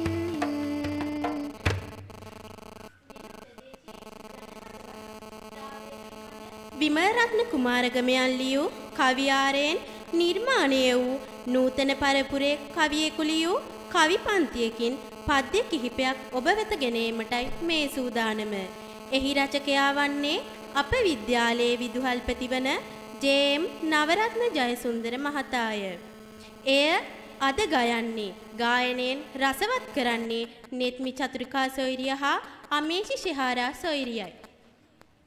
ගිනිගත් තන පඳුරු සිහි ගන්වන කෙස්ය ඇහි බැම විසින් ගිලගත් බොර පැහැ ඇස්ය මුහුණට අකී කරු සේනාසය උස්ය පන කෙන්දක් වසංගල ඇටලේ මස්ය ලං වූවත් වයස 15 වැනි වියට අට පන්තියට නොව ගැලපෙන්නේ 6ට බැලුවත් කොහොම ඒ තුල ලකුණ කිහබියට නොදනිති කෙනෙක් කෝකද හේතුව එයට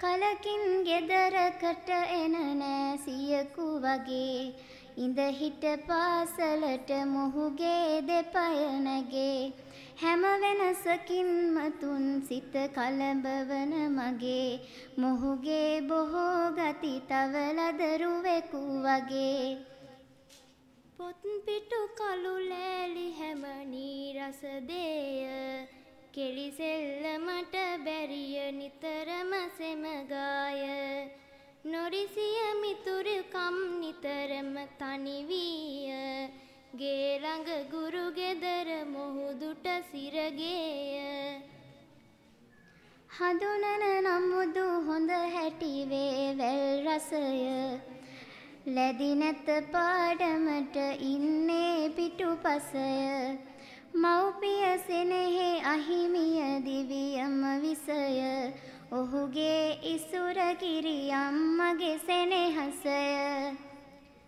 හද ඇතියෙකුගේ හදවතටම දුකම මවා පසකට බර වූ හිසගෙන යයි වමට නවා නොදැනෙයි බරක් පාගෙටෙනා බිමට පවා සැකයකි ගනී විද මොහු ජීවිතය පවවා බෙලිමල් වතුර විකුණා සරසන දවස මිත්තනියගේ පැලලි කඩයට යයි සවස එතනය ඔහුට ඉර හඳ හමුවන නිවස සපිරේ විද එවන් තැනක දිනන පවස පාසල් නාව හින්දයි වගතුග හෙව්වේ දහවල් බතට අද බෙලි වතුරද බිව්වේ යාකර කුසේ ගිනි කවුරුද ලොව මැව්වේ මුළු රෑ දැවුණු හද නැත කිසිවකු නෙව්වේ කුණ්ඩලකේශී නාට්‍යයේන මේ ගීතය අද දින ඉදිරිපත් කරන්නේ අප විද්‍යාලයේ සෝරියන්ය.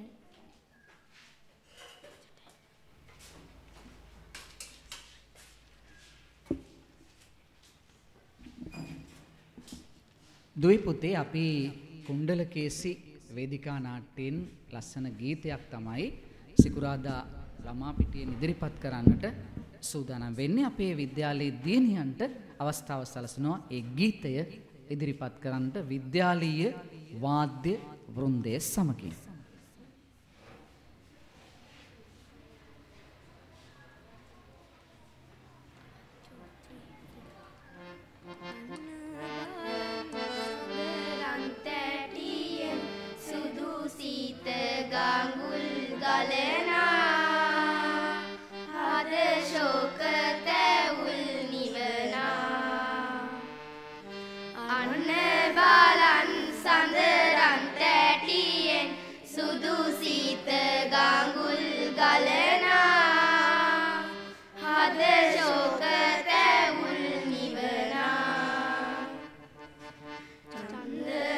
පල්ලව කෝකිල පූජන සංගී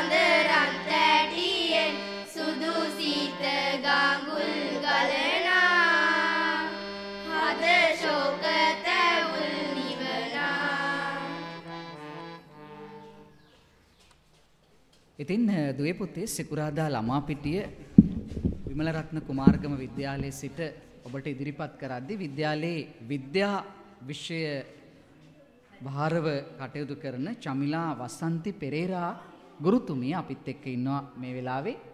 ළමාපිටියට තොරතුරු කතා කරන්නට ආයිබෝවන් ගුරුතුමියනි. ආයිබෝවන් සමන් මහත්තයා. ඔව් ඉතින් අපේ චමිලා වසන්ති ගුරුතුමියනි දැන් අද විද්‍යාලයේ දරුවන්ට මේක අපූර්ව අත්දැකීමක් නේද? විද්‍යාලයේ දරුවෝ විවිධ නිර්මාණ ඉදිරිපත් කරද්දී ඔබතුමියට මේ විද්‍යාලයේ දරුවන්ගේ නිර්මාණ දිහා බලනකොට ජාතික ගුවන්විදුලියේ විදුල ළමා ගුවන් විදුලිය විද්‍යාලයට ආපු දවස මේ අත්දැකීමත් එක්ක ඔබතුමියට මොන වගේ හැඟීමක්ද හිතේ ජනිත වෙන්නේ?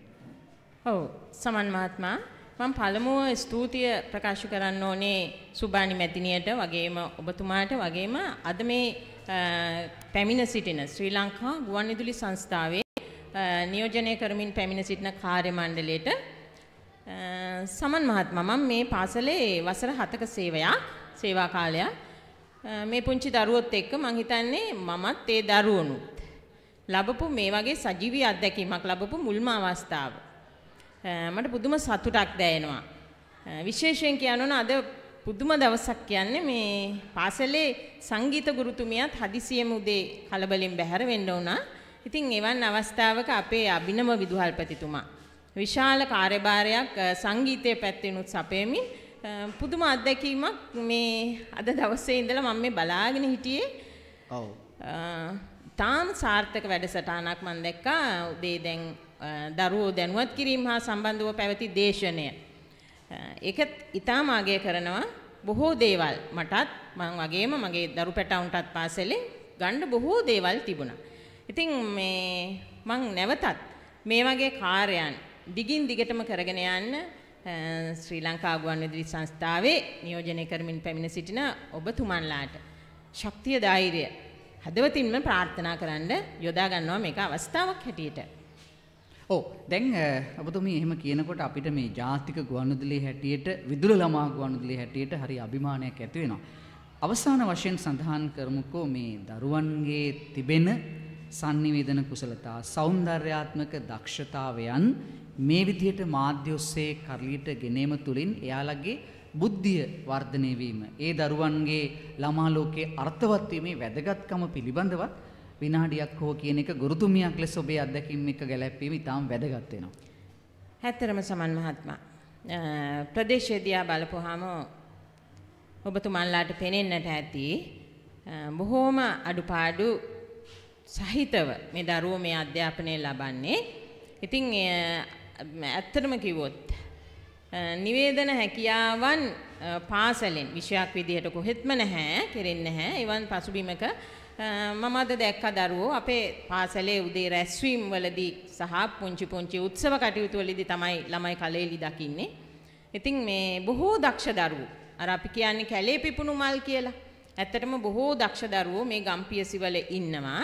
ඉතින් ඒගොල්ලන්ට අතදීම තමයි වෙන්න ඕනේ. රටක් විදියට ඔවුන් පුබුදවන්න නම්, ඔවුන්ගේ අනාගතය හදන්න නම්, ඔවුන් දිරිමත් කිරීම අත්‍යවශ්‍ය වෙනවා. ඉතින් එහිදී ජාතික නාලිකාවක් විදිහට මේ කරන කැපකිරීම තාමත් අගය කරන්න ඕනේ. වටිනවා ඇත්තටම දරුවෝ දැන් උදේ ඉඳලා දැන් හවස ගොඩක් හවස් වෙලා තියෙද්දි තවමත් අපිත් එක්ක මේ රැඳෙමින් තව අවස්ථාවන් දෙනවා නම් ඇත්තටම කැමති වෙයි ඔවුන්ගේ හැකියාවන් ඉදිරිපත් කරන්න. ඔව් ඉතින් අපි බොහොම ස්තුතිවන්ත වෙනවා අද සිකුරාදා ළමාපිටියට විද්‍යාලයේ විද්‍යා විෂය භාර ආචාර්යතුමිය චමිලා වසන්ති පෙරේරා ගුරුතුමිය එකතු වෙලා මේ අදහස් ඉදිරිපත් කිරීමට අපිත් එක්ක එකතු වුණා. ස්තුතියි සමන් මහත්තයා. හොඳයි. පුතේ අපේ ඊළඟ නිර්මාණය මොකක්ද කියලා අපි සඳහන් කරමු. ශ්‍රී ලංකා ගුවන්විදුලි සංස්ථාව කියලා කියන්නේ දේශයට නිර්මාණකරුවන් බිහි කරන තැනක්. ඒ අතරින් දැයට ස්වභාවික ගී ගායන ගායක ගායිකාවන් බිහි කරන්නේද ජාතික ගුවන්විදුලියයි. ඒ අතරින් අපේ වැඩිහිටියන්ගේ පරපුරට උරුම වූ නමුත් අපට පමණක් නොව තව වසර 100 ගණනකට රස විඳිය හැකි සුන්දර ළමා ගීතයක් ගෙන එමටයි අපේ මේ සූදානම. ඒ ගයන්නේ සිත්මිනංගි.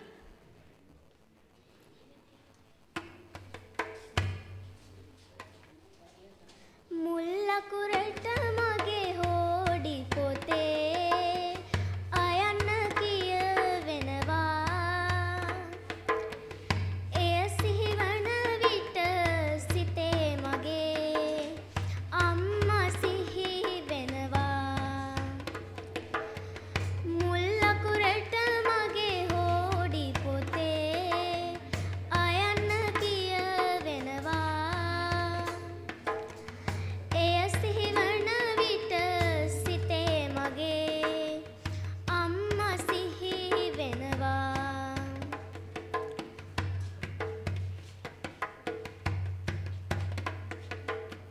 නොපෙනෙන දෙවියන් අතරේ පවා ජීවමාන දෙවියා නොපෙනෙන දෙවියන් අතරේ පවා ජීවමාන දෙවියා පරසිඳු කවියන් අතරේ පවා මානල වූ කවියා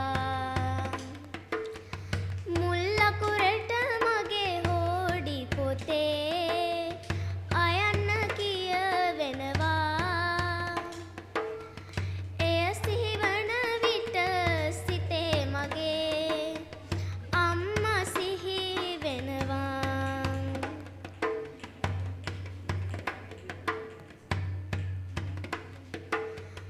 සිරුරේලේ වැල් නහර පවා කිරට පෙරූ අම්මා සිරුරේලේ වැල් නහර පවා කිරට පෙරූ අම්මා අහසේ තරු හිරු සඳුට වඩා අගෙයි මගේ අම්මා මුල්ලකුරට මගේ හෝඩි පොතේ අයන්න කියවෙනවා එය සිහිවන විට සිතේ මගේ අම්මා සිහි වෙනවා අම්මා සිහි වෙනවා අම්මා සිහි වෙනවා දමයන්ති ජයසූරිය මහත්මිය සමග ගායනා කළ නුවන්නානජිත් මහතා ආමග කෙටි ගීතය අද අප විද්‍යාලයේ ගායනා කරනු ලබන්නේ සිසු සොයුරියන් පිරිසකි. දුවේ පුතේ ඒ ලස්සන ගීතයක් සමගින් අපි සිකුරාදා ළමාපිටියෙන් සමුගෙන යන්නට සූදානම් වෙනවා. ඉතින් සමුගෙන යන මොහොතේදී අපි සිහිපත් කරන්නට ඕනි විශේෂයෙන්ම ළමාපිටිය ගෙනෙමිදී විද්‍යාල විමලරත්න කුමාරගම කනිෂ්ඨ විද්‍යාලයේ විදුහල්පති නවරත්න ජයසුන්දර මැතිතුමන් ප්‍රමුඛ විද්‍යාලයේ ආචාර්ය මණ්ඩලය දෙමෝපියන්ගෙන් ලද දායකත්වය අපි තාම ගෞරවයෙන් සහ ආදරයෙන් සිහිපත් කරන්නට කැමැතියි. අද වැඩසටහන ගෙනීමේදී සංගීත දායකත්වය ලබා දුන්නේ විද්‍යාලීය වාද්‍ය වෘන්දය. සිකුරාදා ළමාපිටිය ගෙනීමේදී වෙනදා වගේම උපදේශකත්වය ලබා දුන්නා විදුල ළමා ගුවන්විදුලි ප්‍රධානී සුභානී වැලිවිට නැන්දා. අද වැඩසටහන ගෙනීමේදී නව මාධ්‍ය මෙහෙවීම නවින්දු නෙත්පින සමග සේමික චමාචිත් ජයවර්ධන අපේ ළමාපිටියේ ළමා ශිල්පී පුතුන්. එකම අද ළමාපිටිය ගෙනීමේදී නිෂ්පාදන තාක්ෂණ දායකත්වය ලබා දුන්නේ ලහිරු කාවින්ද. අද ළමාපිටිය ඔබට ඉදිරිපත් කළ මම ප්‍රදර්ශන සමන් කුමාර මේ ලස්සන ගීතයත් සමගින් දිනුක අපි යලිත් ශ්‍රී ලංකා ගුවන්විදුලි සංස්ථාවේ ස්වදේශීය සේවා විදුල ළමා ගුවන්විදුලි මැදිරියට එකතු වෙනවා. දුවේ පුතේ හෙට ශනිදා දවස අපි ලබුගල රාජමහා විහාරස්ථානයේ සිටයි ළමාපිටියෙන් ඔබ හමුවන්නේ. ඔබ හැමට සෝදාවි සන්ධ්‍යාවක් වේවා. අපි රස විඳිමු මේ මියුරු ගීතය.